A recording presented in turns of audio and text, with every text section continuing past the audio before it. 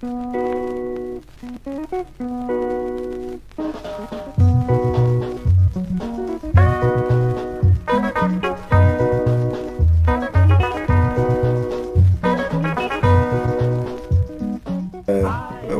So you're brought up in that environment, and that per se is the making of who we know Gowi to be. And let me fast forward to the 90s. You've gone to school, you've come back, and the second liberation. You are part of. I remember on TV you're seeing tear gas when Joya was being beaten. Yeah, I was there. Yeah, what was that like, and what informed that? Like, you had your papers, you'd have come back. Yes. When we were in the US, and I managed to secure a scholarship, partial scholarship, which ended up becoming a full scholarship. What did you study there? Economics and political science, and I'm a pastor now. What? I actually wanted to do computer science and economics, Thank God you did. But computer science was because that's where the money was. Yeah. You know, the way you could see. Computer science is the thing. Yeah. Now looking back, I could have made money. Man. Yeah, you see where computer guys are. Like, dang, right? The internet boom. Daddy. But as I went to the US and I began to see how systems work, and this is where my mother and my father went to school, and now I began to understand. Oh, this is why they were seeing how it could work. I'm like, why am I thinking about money? Why don't I think about really what impact I can do? And it is in my first year of in school, I decided I'm going to go back to Kenya. I don't know when it is, but I'll go back. And so I made a decision to live simple, frugal. Do you know, in the US, I never owned a television. I never owned a car. I purposely, and this was intentional.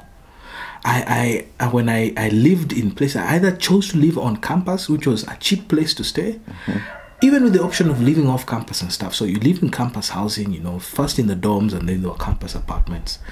But also it was just a place to continue to live simple, because I knew when I come back to Kenya, I'll be forced to live simple. Came back, and the idealist, I think I was being idealist at that point, that I was coming back to do stuff. But what I said was I wanted to make lots of money to assist what was going on. But when I was coming here and I was talking to my peers were in the rat race. Men, and they were making money. Yeah. Okay? And I was like, you guys are not seeing what's going on? And you guys can't, this is not bothering you. Because when I came back, Kenya had regressed. It had regressed so much. I was like, dang. And my peers were not engaging. And so I shared this with my father, and my father was like, yeah, get in line, man. But this was a man who was beaten. He was tired, but they still had to do work. People of the first liberation were beginning to die off. This was in the 90s. And so now into the late 90s, people are, and I was like, so what goes on with these things? Like, you have to do stuff. So I asked my father, so who do we talk to and stuff? He's like, even some of these guys who started multi-party, wamekula ugali, bure kabisa. I said, you're talking about your contemporaries and your friends. That, some of them have betrayed, wamekula ugali. I was like, right. And so my father told me one thing. It's like, your generation is sleeping. When he told me that, I was like, you're right. And so that time the constitution thing was big, and I started following what was going on, and they were having something out at what was this place called? A Safari Park. The first constitutional conference meeting, something. So I went to Safari Park. I wanted to go in. So you just got on a bus, whatever it was. All the way, went there, and and the gates were closed. I wanted to go in and just see, and we were not allowed in. I I'm like, why aren't we allowed in, and that. And so there were many other Wananchi. This is where I got to realize it. Wananchi, I mean, they were very interested in that. But the thing about all of us, we were all unemployed. All of us were unemployed. But if you listen to how these guys were talking like me. They were intelligent. They were sharp. They were witty. And you get to know these guys are graduates from the University of Nairobi, Moi University, University of Pune, New Delhi. And I was like, dude, man, where have you gone? Cape Town University. And they came back and they didn't have jobs. That's where the National Youth Lobby for Reform began, at the gate of Safari Park. So that's so interesting. So you're basically, we're saying like the guys who would see demonstrating on TV, if you've not been part of a demo, is a good chunk of those guys are educated. Not a good chunk, a good number of them. Of course, there's also the bigger masses that are there. But some of the guys who are there were genuinely wanted to get involved in this thing. They didn't know how. So Safari Park 2, we went. But this time, I didn't know what was going. Guys were saying we're going in. We were chased with tear gas. And once I was chased with tear gas, that is when it all clicked. It clicked for me and says, this can't happen anymore. I'm like, we want reforms in our country. And I'm being told I can't participate. This is when I said, no. Enough is enough. That's when I started going for kuandamana barabarani. So, and what at a personal level, what were you going out there to do? I wanted to participate. I wanted to be part and parcel of deciding where our country was going to go. And what were you seeing in your mind? What, if you considered yourself an idealist at that time, what was the picture? The picture was a Kenya where things work. Because I remember as I was growing up, for those who lived in the city, do you know there was a Kenya bus that went all the way from Buruburu to Udhiru, number 22. And it would come, stop at bus station, get out the thing. Bus station was like a connection point. Guys would terminate, guys from Eastlands, do that, and then go all the way to Udhiru. And this bus would be on time. I'm not saying Kenya was perfect, but things used to work. When it came to examinations, there was not this leakage that we were hearing that we had. And Kenya just seemed to just go from bad to worse. City planning ended. There was pilferage of our resources and stuff. And for me, I was like, what happened? Land had been grabbed. And more people were being harassed for actually speaking out. And nothing was being done to the government. And guys didn't give jack squat. For me, what I envisioned, to answer your question, was systems that have to be working. And if I'm going to do, let me benefit somewhat from systems that work. And if not me, generations that come after me. Let's see these things happen. Because Kenya was a good idea, But more so, I believe that I was also a Christian. I've been praying for my country. But there are places where you put your prayers in action. And I said, I'm not just going to pray and not act. So that was part of my civic duty. Yes. So fast forward, it's not just the reform that you're actively involved in, but you're also a church leader. Yeah. You see, when I came back from the US, I got in the church, got involved in the church and stuff like that.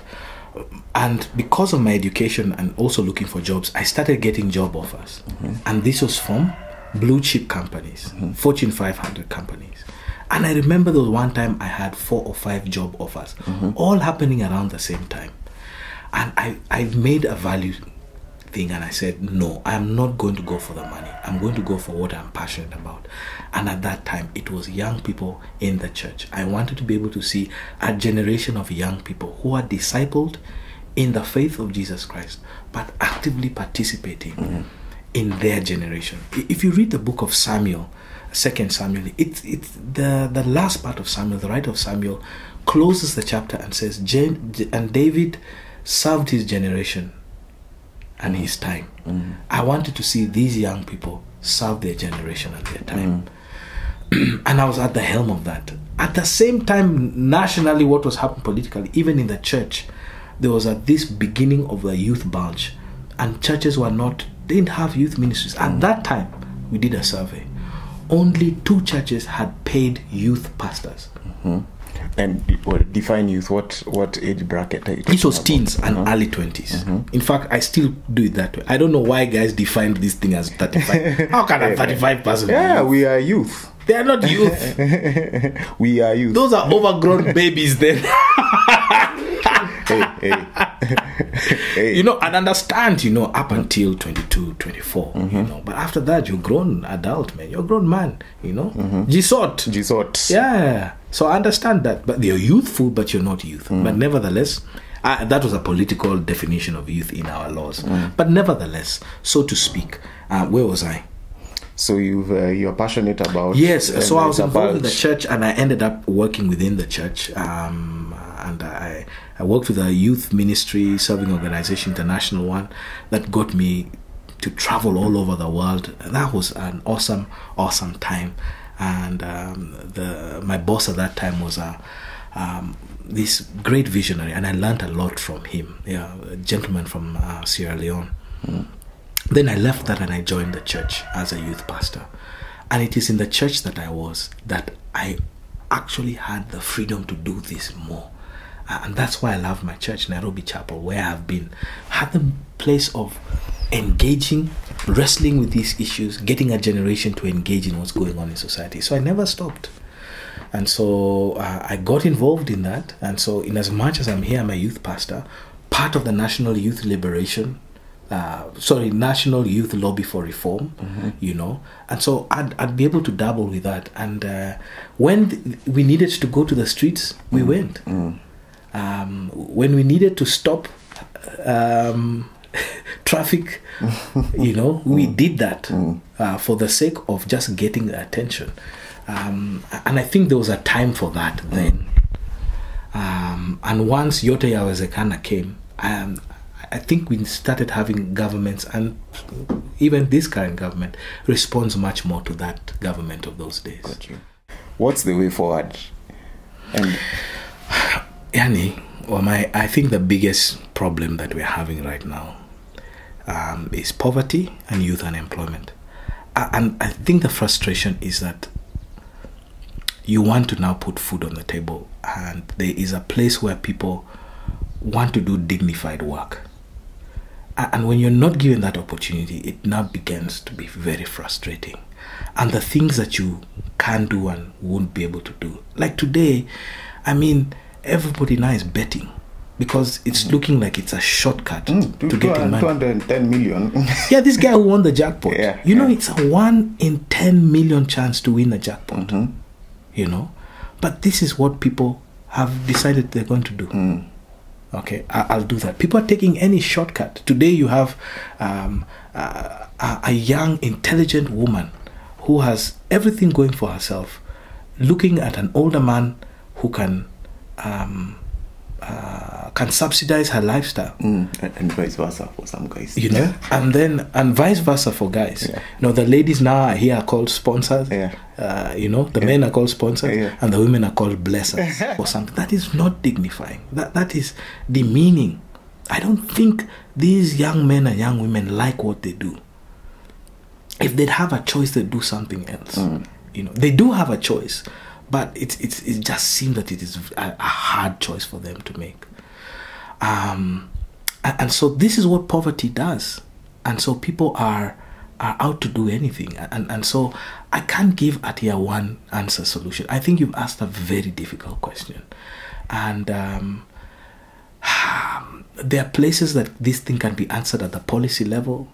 There are places this thing can be answered with the church and other faith-based organizations. There are places where, and the church has been trying, where civil society have tried to do this. But I think it's a place where you do it collectively. They can work together. But at the end of the day, you determine your own destiny. And I think people need to be able to understand that no government No church, nothing can be able to determine your destiny apart from you. You need to make a choice for yourself.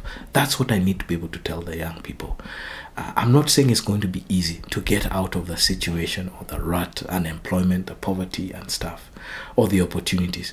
But you have to make a decision for yourself and work towards it. Nothing comes easy. That winning from the... Can I tell you my philosophy around that? Ae Mungu were, Mungu nyasaye, Mungu wa huruma, ibarikie Afrika ino. Afrika tunayoipenda,